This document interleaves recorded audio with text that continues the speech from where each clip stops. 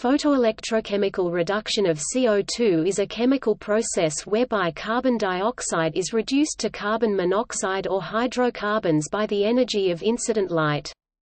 This process needs to be catalyzed either homogeneously or heterogeneously in order to proceed, and current research is aimed at developing these catalysts, most of which are semiconducting materials.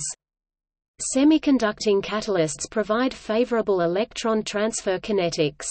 The feasibility of this chemical reaction was first theorized by Giacomo Luigi Ciamiscion, an Italian photochemist.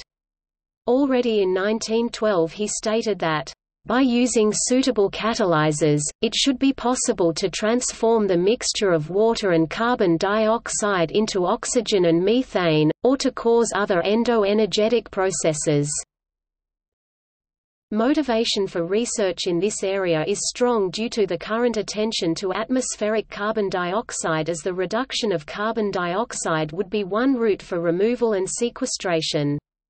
Furthermore, the reduced species may prove to be a valuable feedstock for other processes.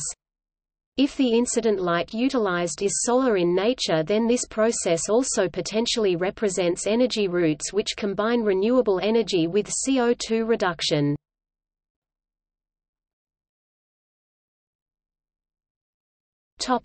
Background, introduction. Semiconductor material has a band gap and generates a pair of electron and hole per absorbed photon if the energy of photon is higher than band gap of semiconductor. This property of semiconductor materials has been successfully used to convert solar energy into electrical energy by photovoltaic devices. So, semiconductor electrodes can be used for CO2 photoelectrochemical reduction. How do semiconductors behave when brought into contact with liquid redox species?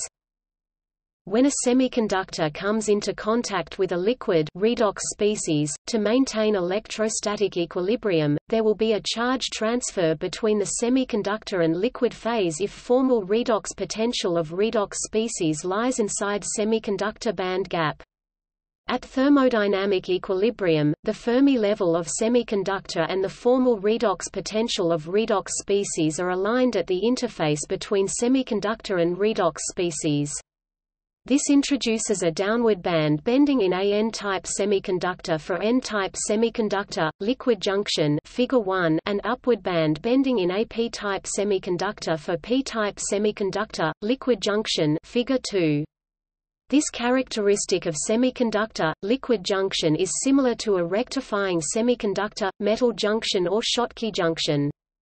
Ideally, to get a good rectifying characteristics at the semiconductor, liquid interface, the formal redox potential must be close to the valence band of the semiconductor for a N-type semiconductor and close to the conduction band of the semiconductor for a P-type semiconductor. The semiconductor, liquid junction has one advantage over rectifying semiconductor, metal junction in that the light is able to travel through to semiconductor surface without much reflection, whereas most of the light is reflected back from metal surface at semiconductor, metal junction. Therefore, semiconductor, liquid junction can also be used to photovoltaic devices similar to solid-state p-N junction devices. Both N-type and P-type semiconductor, liquid junction can be used as photovoltaic devices to convert solar energy into electrical energy and are called photoelectrochemical cell. In addition, a semiconductor, liquid junction could also be used to directly convert solar energy into chemical energy by virtue of photoelectrolysis at the semiconductor, liquid junction. Why is carbon dioxide reduction important? The catalytic conversion of CO2 to liquid fuels is a critical goal that would positively impact the global carbon balance by recycling CO2 into usable fuels. The challenges presented here are great, but the potential rewards are enormous.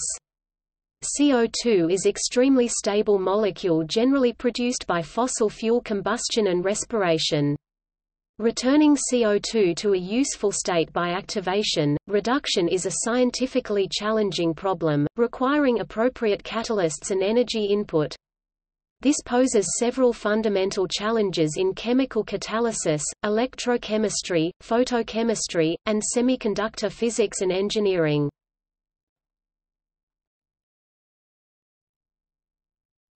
Topic: Principle.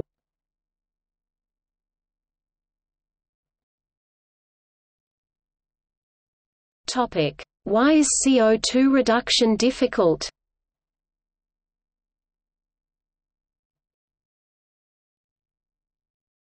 Topic: Thermodynamic challenges. Thermodynamic potentials for the reduction of CO2 to various products is given in the following table versus NHE at pH. Topic 7. Single electron reduction of CO2 to CO2- radical occurs at E degree -1. 90 volts versus NHE at pH equals 7 in an aqueous solution at 25 degrees Celsius under 1 atmosphere gas pressure. The reason behind the high negative thermodynamically unfavorable single electron reduction potential of CO2 is the large reorganization energy between the linear molecule and bent radical anion. Proton-coupled multi-electron steps for CO2 reductions are generally more favorable than single electron reductions, as thermodynamically more stable molecules are produced.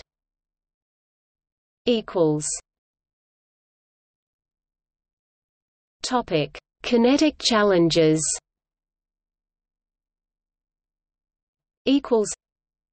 Thermodynamically, proton-coupled multiple electron reduction of CO2 is easier than single electron reduction. But to manage multiple proton-coupled multiple electron processes is a huge challenge kinetically. This leads to a high overpotential for electrochemical heterogeneous reduction of CO2 to hydrocarbons and alcohols.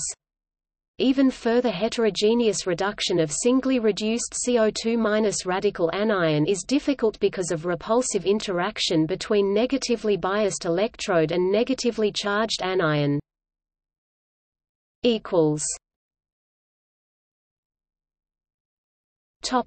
Is it feasible to photoelectrochemically reduce CO2 on semiconductor surface?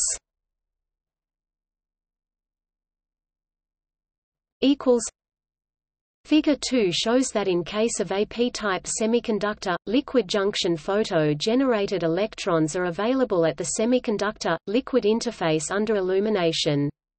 The reduction of redox species happens at less negative potential on illuminated p-type semiconductor compared to metal electrode due to the band bending at semiconductor-liquid interface.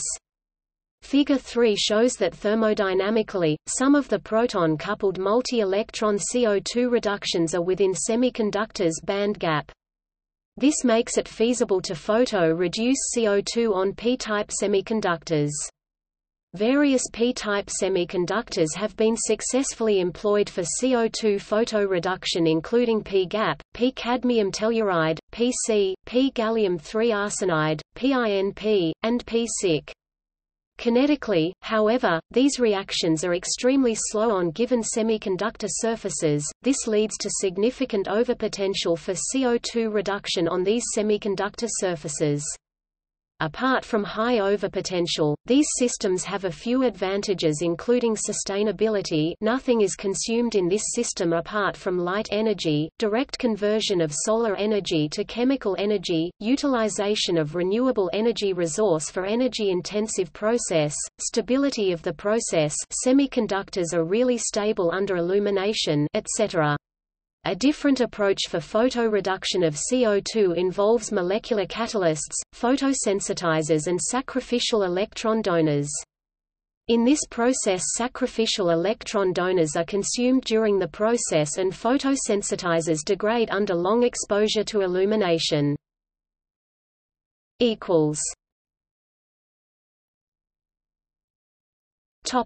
Solvent effect.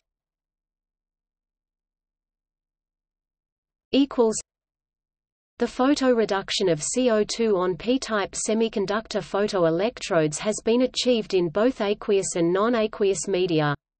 Main difference between aqueous and non-aqueous media is the solubility of CO2. The solubility of CO2 in aqueous media at 1 atmosphere of CO2 is around approximately equals 35 mm, whereas solubility of CO2 in methanol is around 210 mm and in acetonitrile is around 210 mm. Equals. Topic: Aqueous media. Equals. Halmann had first shown CO2 photoreduction to formic acid on p-GaP as photocathode in aqueous media in 1978. Apart from several other reports of CO2 photoreduction on p-GaP, there are other p-type semiconductors like p-gallium-3 arsenide, p-InP, p-cadmium telluride, and p+, have been successfully used for photoreduction of CO2. The lowest potential for CO2 photoreduction was observed on p-GaP. This may be due to high photovoltage accepted from higher band gap p-GaP 2.2 electron volts photocathode. Apart from formic acid, other products observed for CO2 photoreduction are formaldehyde, methanol and carbon monoxide. On p-GaP, p-gallium-3 arsenide and p+, photocathode, the main product is formic acid with small amount of formaldehyde and methanol.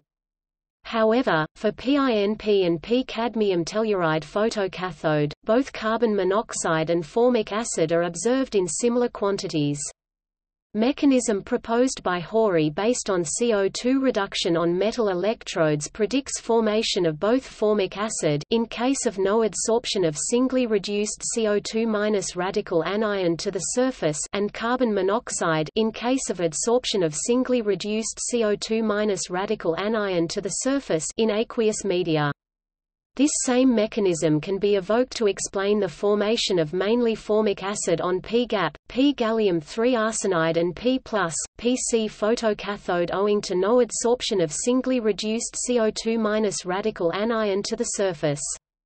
In case of p-InP and p-cadmium telluride photocathode, partial adsorption of CO2- radical anion leads to formation of both carbon monoxide and formic acid.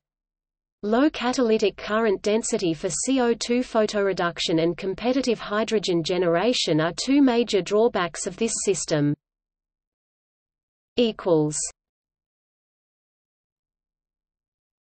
Topic: Non-aqueous media.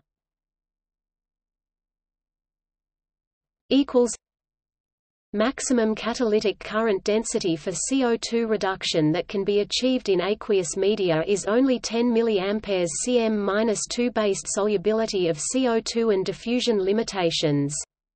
The integrated maximum photocurrent under air mass 1.5 illumination, in the conventional Shockley-Quiescer limit for solar energy conversion for Pc 1.12 electron volts, p-InP 1.3 electron volts, p-gallium-3 arsenide 1.4 electron volts, and p-GaP 2.3 electron volts are 44.0 mA cm-2, 37.0 mA cm-2, 32.5 mA cm-2 and 9.0 mA cm-2, respectively.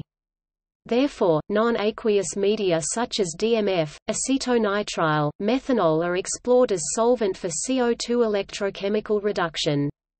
In addition, methanol has been industrially used as a physical absorber of CO2 in the Rector-Sol method. Similarly to aqueous media system, Pc, p-InP, p-gallium-3 arsenide, p-GaP and p-cadmium telluride are explored for CO2 photoelectrochemical reduction. Among these, p-GaP has lowest overpotential, whereas, p-cadmium telluride has moderate overpotential but high catalytic current density in DMF with 5% water mixture system. Main product of CO2 reduction in non-aqueous media is carbon monoxide. Competitive hydrogen generation is minimized in non-aqueous media. Proposed mechanism for CO2 reduction to CO in non-aqueous media involves single electron reduction of CO2 to CO2- radical anion and adsorption of radical anion to surface, followed by disproportionate reaction between unreduced CO2 and CO2- radical anion to form CO32- and CO.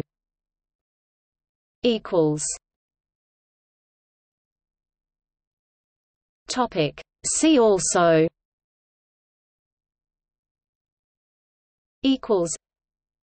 Electrochemical reduction of carbon dioxide.